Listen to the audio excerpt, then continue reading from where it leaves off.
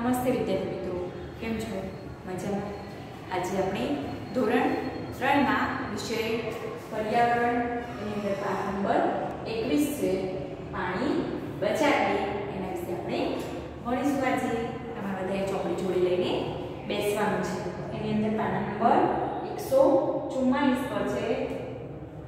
જો અહીંયા સરસ મજાના ચિત્રો આપે છે, પ્રમાણે આપણે અહીંયા જોવાનું છે. પાણી બચાવીએ એના માટે ખબર પડે છે કે અહીંયા પાણી વિશે આપણે જોવાનું છે પાઠમાં. જો રાજસ્થાનના ગામની વાત છે. રાજસ્થાન રાજ્ય છે એ આપણું જે ગુજરાત રાજ્ય છે રાજસ્થાન રાજ્ય છે એ રીતે ત્યાંની વાત છે. ગામનું નામ બાજરપુર છે. શું છે? બાજરપુર છે. માધો આ નાનકડા ગામમાં રહે છે. માધો છે એ નાનકડા ગામમાં રહે છે. અહીં ગામ તો ભાગ્યે જ દેખાય. અહીંયા ગામ તો ભાગ્યે જ દેખાય છે. ગામ તો છે નહીં, પણ છોટા છોટા ઘર છે એટલે ગામ તો ભાગ્યે જ દેખાય. બધે રેતી જોવા મળે. બધે શું જોવા મળે છે? રેતી જોવા મળે છે. જ્યારે રેતી ઉડતી ન હોય ત્યારે ઘર જોવા મળે. જ્યારે રેતી જોવા ના મળતી હોય ત્યાં શું જોવા મળે? ઘર જોવા મળે. ઉનાળામાં પાણીની તંગી હોય. ત્યાં રાજસ્થાનમાં કેવું ઉનાળામાં પાણીની તંગી હોય. આ વર્ષ તો ખૂબ જ ખરાબ છે. આ વર્ષ જે છે એ ખૂબ જ ખરાબ છે. અહીં વરસાદ પડ્યો નથી. અહીં શું થયું છે? વરસાદ જ પડ્યો નથી. તેની માતા અને બહેનને દૂર સુધી ચાલીને પાણી ભરવા જવું પડે છે. આ માધવની માતા છે એને દૂર સુધી ચાલીને પાણી ભરવા જવું પડે છે. નજીકના તળાવમાં પાણી સુકાઈ ગયું છે. નજીકના તળાવમાં શું થયું છે? પાણી સુકાઈ ગયું છે. દરરોજ 4.5 ઘડા પાણી ભરવામાં કલાકો જાય છે. 4.5 ઘડો ભરવામાં શું થાય છે? કલાકો સુધી નીકળી જાય છે સમય. તાપમાં ગરમ રેતી પર ચાલવાથી તેના પગના પંજા બળી જાય છે. તાપમાં રેતી પર ચાલવાથી શું થાય છે? પગના પંજા બળી જાય છે. અરે પગમાં ક્યારેક ફોલ્લા પણ પડી જાય છે. અને પગમાં ક્યારેક ફોલ્લા પણ પડી જાય છે. જો ઉનાળાની ઋતુ છે અને ચાલીને પાણી ભરવા જવું પડે છે અને તાપના કારણે રેતી ગરમ થાય છે અને ચાલવાથી શું થાય છે? પગના પંજા પણ બળી જાય છે અને ક્યારેક ફોલ્લા પણ પડી જાય છે. જો અહીંયા ચિત્રમાં બતાવ્યું છે કે રેતીમાંથી ચાલતા ચાલતા આવું પડે છે. ડુંગર હોય, જોર છે, રીતે જગ્યા હોય છે, જે જમીન હોય છે અને આવી રીતે પાણી ભરવા જવું પડે છે. ગામમાં પાણી ભરેલી ટ્રેન આવે છે તે સમયે ગામના બધા જ ખૂબ જ ખુશ થઈ જાય છે. ગામમાં પાણી ભરેલી ટ્રેન આવે છે તે સમયે બધા ગામના ખૂબ જ ખુશ થઈ જાય છે. માધવની પિતાજી તેમની મોટી ગાડી લઈને પાણી ભરવા જાય છે. ગામમાં પાણી ટ્રેન આવે છે ત્યારે બધા ખૂબ જ ખુશ થઈ જાય છે. માધવના પિતાજી છે તે ઊંટ ગાડી લઈને પાણી ભરવા જાય છે. પરંતુ આવું વારંવાર થતું નથી. લોકો પાણી માટે દિવસો સુધી રાહ જોતા હોય છે. આવી રીતે પાણી વારંવાર આવતું નથી. પાણી ભરવા વારંવાર જવું પડતું નથી. કેટલી વાર પાણી મળતું નથી અને રાહ જોવી પડે છે ઘણા બધા દિવસો. ઘણા લોકો વરસાદના પાણીનો સંગ્રહ કરે છે. ઘણા લોકો એવા છે કે જે વરસાદના પાણીનો સંગ્રહ કરતા હોય છે. આ માટે એક ખાસ પદ્ધતિ છે જેને વરસાદના પાણીનો સંગ્રહ કરે છે. વરસાદના પાણીનો સંગ્રહ કરે છે અને તેની ખાસ પદ્ધતિ છે તેને વરસાદના પાણીનો સંગ્રહ કહેવામાં આવે છે. એક ટાંકી બનાવવાની છે. શું તમે જાણો છો ટાંકી એટલે શું? ટાંકી કેવી રીતે બનાવાય? ટાંકી બનાવવા વાડામાં એક ઊંડો ખાડો ખોદવામાં આવે છે. જો આવી રીતે વાડામાં અહીંયા ટાંકીનું ચિત્ર આપ્યું છે. ઘર છે, ઉપર છાપરું, પાઇપ, જમીનની અંદરની ટાંકી અને ઢાંકણું. જો જમીનની અંદર કેટલી ટાંકી બનાવવામાં આવે છે અને ઉપર ઢાંકણું. આવી રીતે ઘર હોય છે જમીનની અંદર પાણી ટાંકી બનાવવામાં આવે છે જે ઢાંકણાથી ઢાંકવામાં આવે છે. જો અહીં બતાવ્યું છે ચિત્રમાં. ટાંકી બનાવવા વાળામાં એક ઊંડો ખાડો ખોદવામાં આવે છે. આ ટાંકો સિમેન્ટથી પાકો બનાવવામાં આવે છે. આ ટાંકો છે સિમેન્ટથી પાકો બનાવવામાં આવે છે. ટાંકીને ઢાંકીને આવે છે. અહીંના ઘરના છાપરા તાસા રાખવામાં આવે છે. રાજસ્થાનના જે છાપરા છે ઘરના એ કેવા રાખવામાં આવે છે? ત્રાસા રાખવામાં આવે છે. આ કારણે વરસાદના પાણીનો સંગ્રહ કરી શકાય. આ કારણે શું થાય? વરસાદના પાણીનો સંગ્રહ કરી શકાય. વરસાદનું પાણી પાઇપ દ્વારા ટાંકીમાં જાય છે. પાઇપના મોં પાસે ગળણી જોડેલી હોય છે. પાઇપના મોં પાસે શું હોય છે? ગળણી જોડેલી હોય છે, જેથી કચરો ટાંકીમાં ન જાય અને પાણી ચોખ્ખું વપરાશમાં લેવાય છે. આથી પાણી શું થાય? ચોખ્ખું વપરાશમાં લઈ શકાય. વિચારો અને કહો. જો અહીંયા આપ્યું છે વિચારો અને પાણીની તંગીના કારણે લોકોને કેવી મુસીબતોનો સામનો કરવો પડે છે. તો અહીંયા સવાલો જવાબ આપેલા છે. આપણે જોઈએ વિદ્યાર્થીઓ. માધવની ઘરમાં પાણી કોણ લાવે છે? તો આપણે જોયું કે માધવ છે એના ઘરમાં માતા અને બહેન ક્યાંથી પાણી લાવે છે? તળાવમાંથી લાવે છે. અને પાણી ભરી ટ્રેન આવે તો એમાંથી પણ પાણી લે છે. શું પાણી સંગ્રહ કરવાની બીજી કોઈ પદ્ધતિ છે? પાણી સંગ્રહ કરીએ એના માટે કોઈ બીજી પદ્ધતિ છે?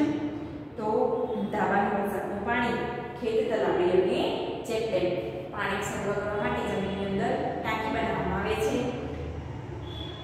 ખેત તલાવડી અને ચેકડેમ આવી રીતે પાણીનો સંગ્રહ કરવામાં આવે છે. ટાંકીનું પાણી મોટે ભાગે પીવામાં ઉપયોગમાં લેવાય છે. કેમ? ગાળેલું અને ઢાંકેલું હોય છે. ટાંકીનું પાણી હોય છે હંમેશા પીવામાં ઉપયોગમાં આવે છે. કેમ? ગાળેલું હોય છે, ઢાંકેલું હોય છે અને ટાંકી મોટા ભાગે પીવાના પાણી માટે વપરાતી હોય છે. શું તમારા ઘરમાં વરસાદના પાણીનો સંગ્રહ થાય છે? જો હા, તો કેવી રીતે? આપણા ઘરમાં પીવાના પાણીનો સંગ્રહ થાય તો કેવી રીતે? તો મોહલ્લાના પાઇપ દ્વારા જમીનમાં પાણીનો સંગ્રહ કરીને રાખીએ. આવી રીતે વરસાદના પાણીનો સંગ્રહ થાય છે. માધવના ગામમાં લોકો પીવાનું પાણી ક્યાંથી ભરી લાવે છે? તો માધવનું ગામ છે એ પીવાનું પાણી તળાવમાંથી, ચેકડેમમાંથી આવી રીતે પીવાનું પાણી ભરી લાવે છે. અહીંયા માધવની જેમ જ સરોજ પણ તેના ઘરમાં પાણીની તંગી અનુભવે છે. આ માધવ છે એની જેમ જ સરોજ પણ એના ઘરમાં પાણીની તંગી અનુભવે છે. તે રામનગરમાં રહે છે. દિવસમાં માત્ર અડધા કલાક માટે પાણી આવે છે. માધવ રામનગરમાં શું રહે છે? સરોજ રહે છે. દિવસનો અડધો કલાક જ પાણી આવે છે. વિસ્તારના બધા લોકો એક જ નળ ઉપરથી પાણી મેળવે છે. વિસ્તારના બધા લોકો છે જ્યાં સરોજ રહે છે રામનગરમાં ત્યાં અડધો કલાક પાણી આવે છે. બધા વિસ્તારના લોકો છે ત્યાંથી પાણી મળે છે. વિસ્તારના બધા લોકો એક જ નળ પાણી મેળવે છે. શું તમે વિચારી શકો છો કે એની શું અગવડ થાય? જો એક જ જગ્યાએ પાણી બહુ બધા વિસ્તારના લોકો એક જ નળમાંથી અને પણ અડધો કલાક પાણી આવે તો કેટલી દોડધામ ધક્કામુક્કી પાણી માટે ઝઘડા આવી રીતે આ બધા સવાલો ઊભા થતા હોય છે. પાણી ન હોય તો શું અગવડ પડે? જો આપેલ છે સવાલ કે પાણી ના હોય, પાણી ન હોય તો શું અગવડ પડે? તો રાંધી ન શકાય, પાણી ન શકાય, સ્નાન કરી શકાય,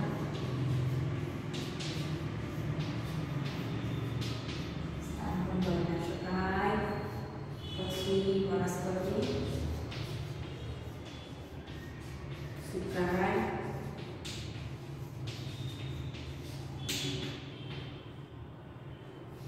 અને તરસ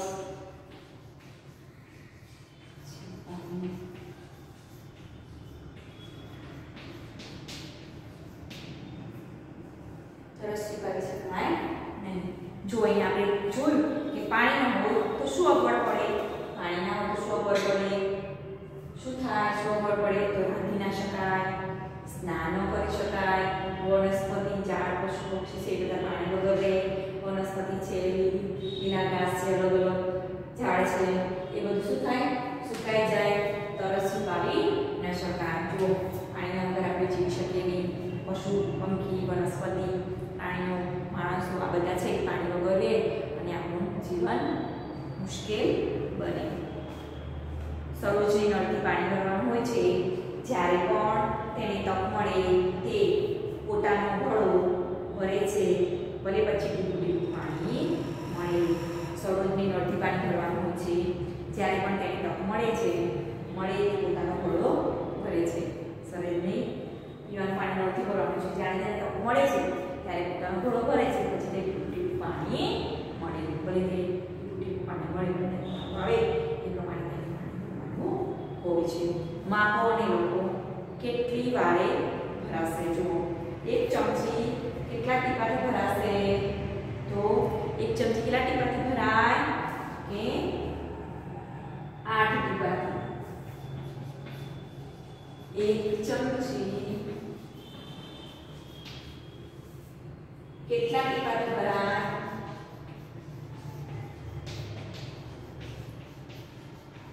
ભરાશે. સવાલ આપ્યો છે ચિત્ર સાથે આપણને કે માપો અને લખો એની અંદર કેટલી વારે ભરાશે? એક ચમચી આપી છે, ઉપર 2 ટપકા છે. એમાં સવાલ છે એક ચમચી કેટલા ટીપાથી ભરાશે? એક ચમચી કેટલા ટીપાથી ભરાશે? તો કેટલા ટીપાથી ભરાશે? 8 ટીપાથી. પછી બીજો સવાલ છે એક વાટકી કેટલી ચમચીથી ભરાશે? એક વાટકી કેટલી ચમચીથી ભરાશે?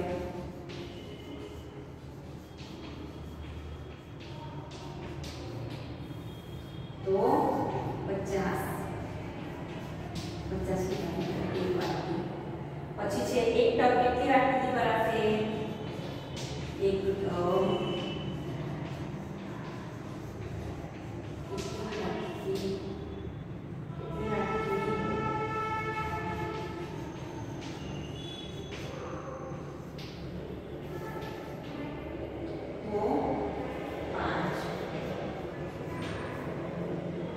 એક ડોલ કેટલા ટપથી ભરાશે?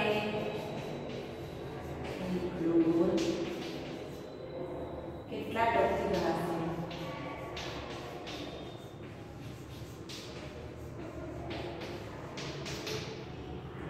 એક ટબ છે એટલા ટબ અને એક ડોલ છે એટલા ટપથી ભરાશે? તો 20.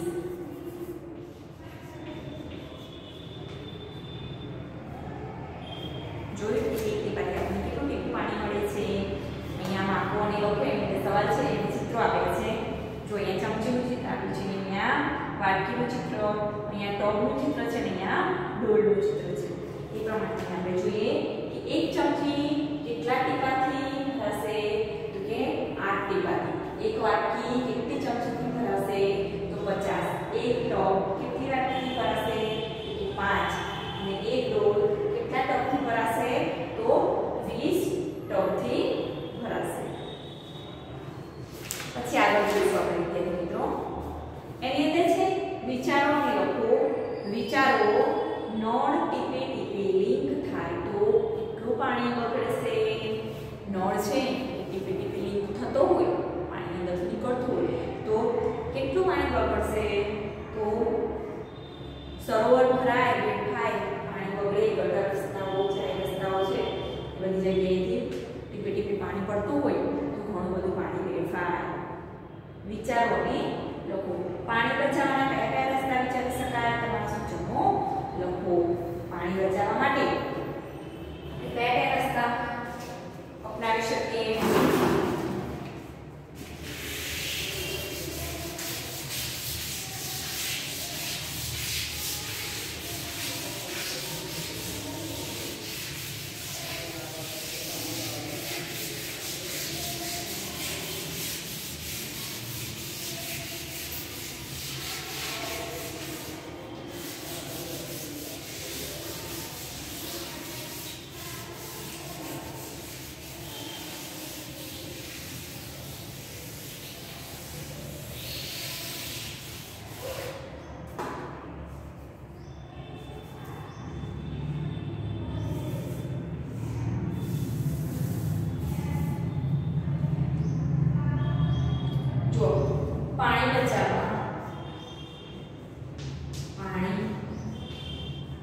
બચાવવાના કયા કયા રસ્તા વિચારી શકાય કે એ કીધું છે કે પાણી બચાવવા માટે કયા કયા રસ્તા વિચારી શકાય તો આપણે જોઈએ કે પાણી બચાવવા માટે નળ બંધ કરીએ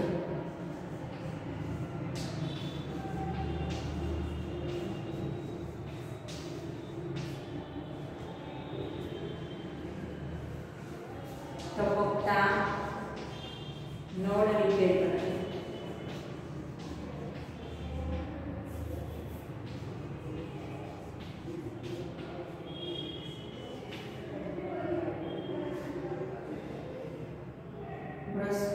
બ્રશ કાઢી કરતા નળ બંધ રાખો બ્રશ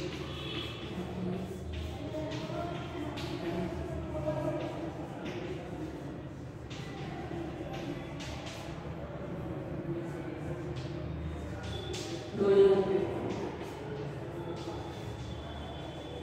શું કરવાનો છે વાસણ કપડા ધોતા પાણીને વાસણ અને કપડા ધોઈએ વાસણ કપડા પાણી બગીચામાં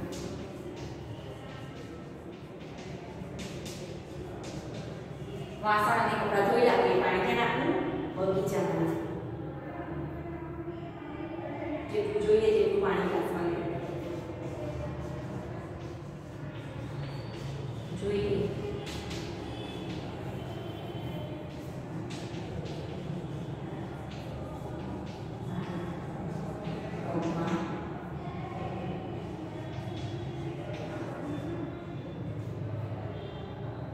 જેટલું જોઈએ તેટલું જ પાણી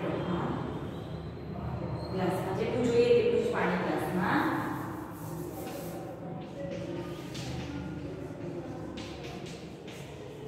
લેવું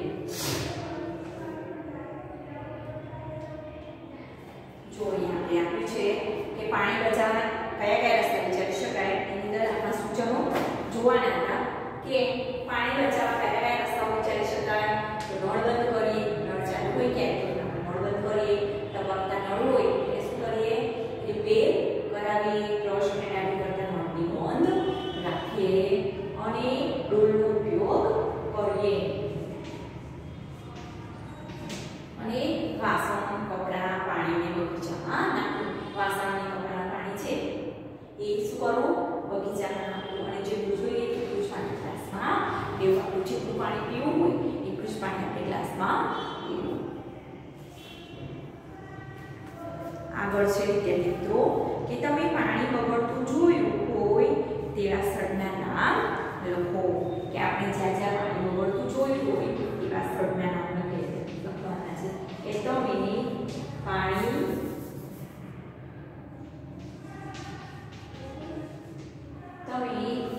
પાણી બગડતું જોયું હોય તેવા સ્થળના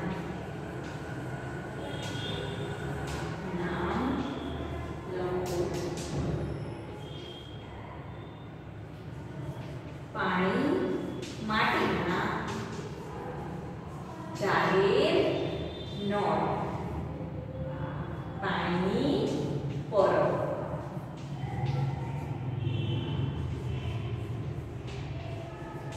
bathroom wash machine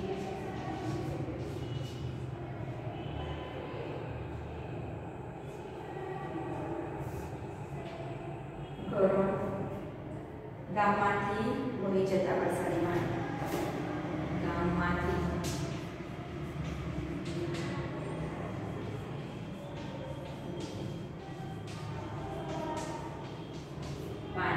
જો તમે પાણીમાં બગડતું જોયું હોય એવા સ્થળના નામ લખો આપણે ગામમાં કે શહેરમાં ગમે ત્યાં રહેતા હોય જે પાણીનો બગાડ થતો હોય એવા જાહેર સ્થળોના નામ લખવાના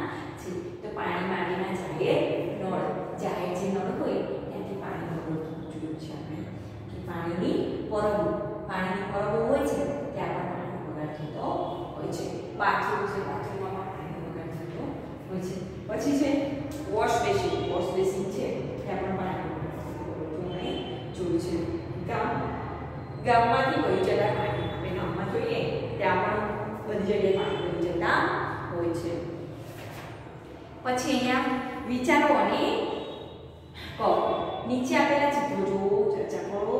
શું આપણે કોઈ એક ગામમાં વાપરેલું પાણી કોઈ બીજા હેતુ માટે વાપરી શકીએ છીએ?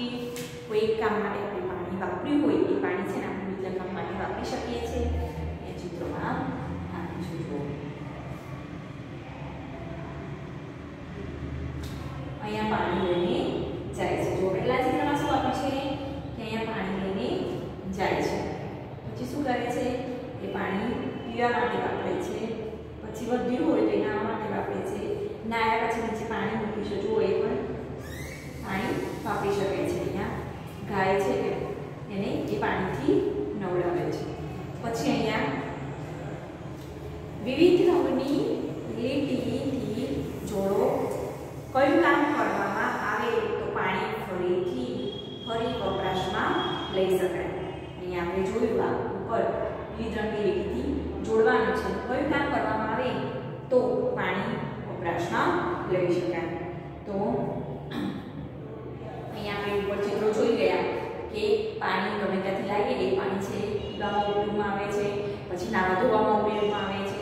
વાસણ ધોવામાં, કપડાં ધોવામાં એ જ પાણી છે આપણે કે ગાય ભેંસને નવડાવી શકીએ છીએ કે બગીચામાં એ પાણી આપણે રેડી શકીએ છીએ. એ રીતે આપણે પાણી છે એ ઘણી બધી જગ્યાએ ઉપયોગમાં આવતું હોય છે. પછી અહીંયા રંગની લીટીઓ છે એ જોડવાની છે. કયું કામ કરવામાં આવે તો પાણી ફરી વપરાશમાં લઈ શકાય. જો હાથ અને મોઢું ધોયેલું પાણી શું કરાય? હાથ અને મોઢું છે એ પાણી શું કરાય? ધોવા માટે કામ લઈ શકાય. જો અહીંયા તમને બતાવું છું.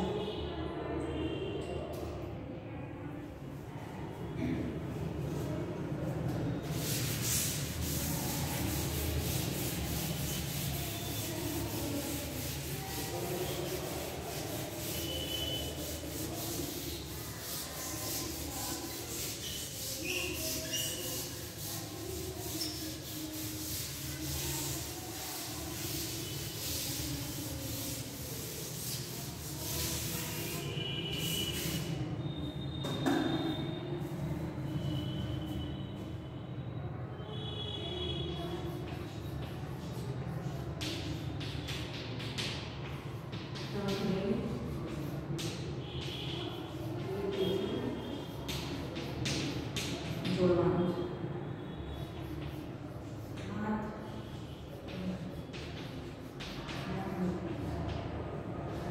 ધોયેલું પાણી, કપડાં ધોયેલું પાણી, ફળો અને શાકભાજી ધોયેલું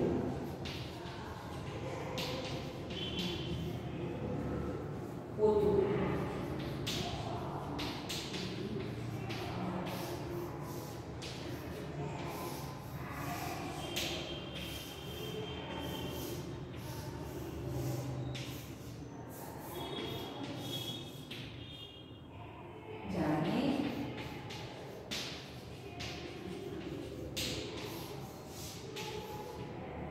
શૌચાલય,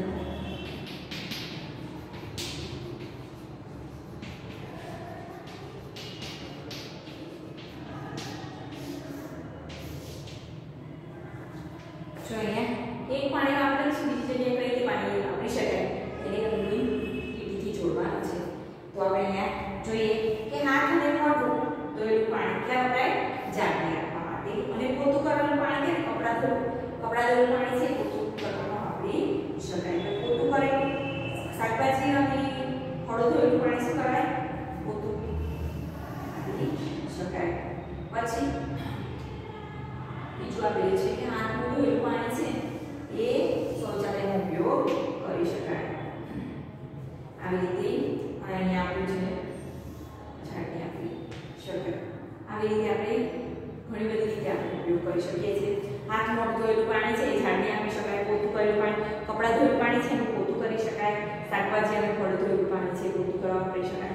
શૌચાલય, હાથમાં ધોયેલું પાણી શૌચાલયમાં ઉપયોગ કરી શકાય. આવી રીતે અલગ અલગ રીતે આપણે પાણી છે એક જગ્યાએ વાપરી બીજી જગ્યાએ વાપરી શકાય. તમે પાણીનો ફરી ઉપયોગ કરવા અંગે જાણો કે શાકભાજી ધોયેલું પાણી છે પૂરતું કરી શકાય, હાથ પગ ધોયેલું પાણી છે સંડાસમાં વાપરી શકાય. આવી રીતે અલગ અલગ જગ્યાએ પાણી વાપરી શકાય. તો લોકો પાણી બચાવવાની પદ્ધતિઓ ત્યારે જ વાપરે છે જ્યારે પાણી તંગી હોય. પાણી બચાવવાની પદ્ધતિઓ ત્યારે વાપરે આપણે કે જ્યારે પાણી આપણને તંગી પડતી હોય. જ્યારે તંગી હોય તો કેટલાક લોકો પાણીનો બગાડ કરે છે, તેથી જ પાણીની તંગી છે. વિચારો તો બધાને પાણી પૂરતું મળે તો કેવું સારું, બધાને પાણી પૂરતું મળે તો સારું જ કહેવાય. અહીંયા આપણે પાણીના ઉપયોગ કેવી રીતે કરવો અને પાણી કેવી રીતે બચાવી શકાય અને કેવી રીતે ઉપયોગ કરી શકાય એ પાઠમાં આપણે જોઈ ગયા છે.